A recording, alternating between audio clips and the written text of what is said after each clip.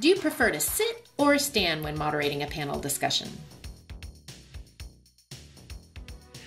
Personally, I like to sit, because if the panelists are sitting, they're more comfortable if I'm seated. If I'm standing, again, it's subtle, and there are people out there that would argue it, and that's fine. But I think that standing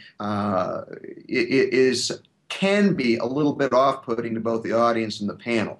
Now, I would say there are times that I would be standing, for instance, to introduce the panel.